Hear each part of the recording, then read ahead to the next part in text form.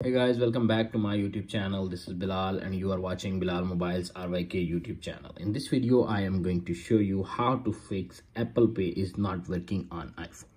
So guys, if you are facing this issue, keep watching the video until the end and follow all steps. Apple Pay is not working on iPhone and iPad or Apple Watch.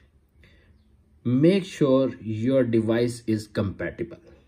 Check your device compatibility. Supported model iPhone 6 or later, iPad Pro, iPad Air 2 and Apple Watches are supported.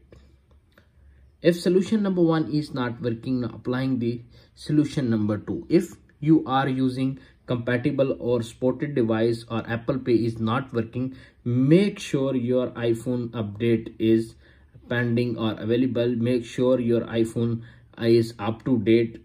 Open the settings app, tap on general, tap on software update. If update is pending or available, simply download and install the update and fix your problem. If solution number 2 is not working, applying the solution number 3. Solution number 3 is check your card details. Ensure your card information is correct and up to date in the wallet app. If solution number 4 is not working, applying the solution number 5.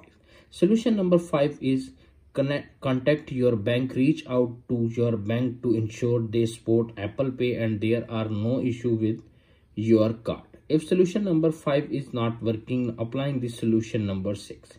Solution number 6 is disable and re-enable Apple Pay. Go to the settings app, little bit scroll up to tap on wallet app and you can see appears on screen. Simply toggle turn it off and turn off Apple Pay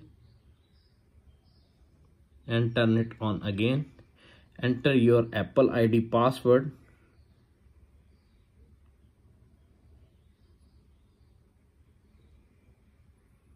and tap on sign in of the top right corner.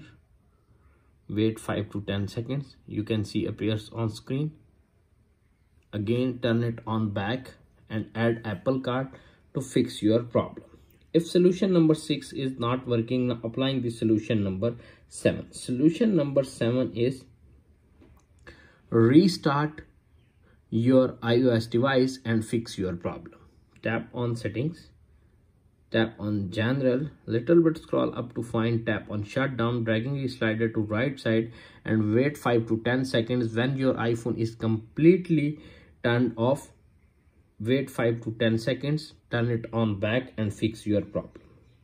If solution number 7 is not working, applying the solution number 8. Solution number 8 is try removing and re-adding your card. Open the wallet app, tap the 3 dots. Open the wallet app, tap on 3 dots on your card and select remove card, then add your card again and fix your problem. If all solutions are not working on your iPhone, simply contact Apple support. If none of these above steps solve the issue, it's time to reach out to Apple support for further assistance.